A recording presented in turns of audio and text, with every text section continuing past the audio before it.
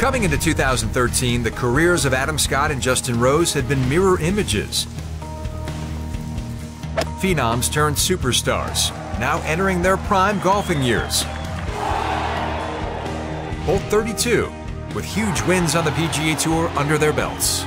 Justin Rose has won the WGC Cadillac Championship. The youngest champion in the history of the Players' Championship.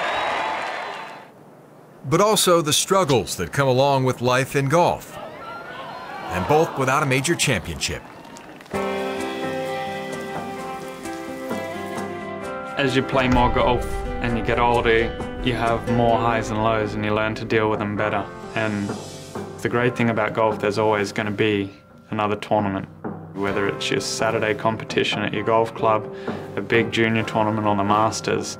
I sort of was lucky enough to win a couple of regular PGA Tour events, then a playoff event, then a World Golf event.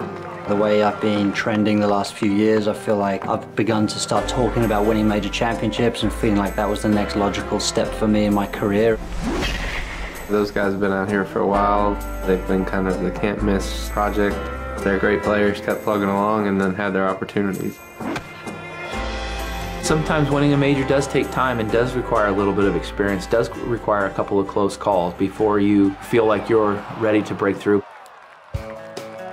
For Rose and Scott, 2013 was the year where their career paths could have taken a number of divergent turns.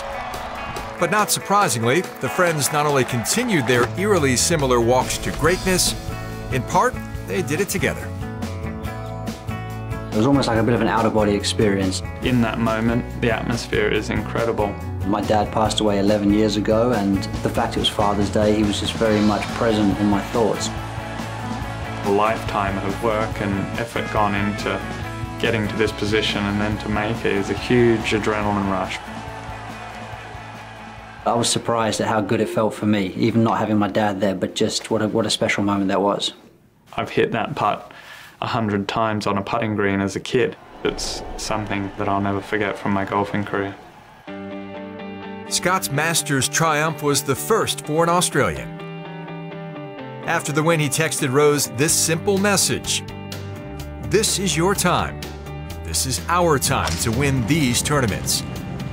2 months later at Marion, Rose became the first Englishman to win the US Open in 43 years. It was really cool to see Adam win. Breaking through, winning the Masters was just amazing. We're maturing, we're hitting our peak. Historically, golfers have been pretty good around their mid-30s. I felt like that's what he had figured out. It's just a matter of knowing it's your time. There's no doubt our careers have been similar in path, and I appreciated his happiness for me for winning the Masters. He said that it probably spurred him on. I wasn't surprised when he wore that US Open course down on Sunday. It was extremely satisfying for me to see that because he thoroughly deserved that.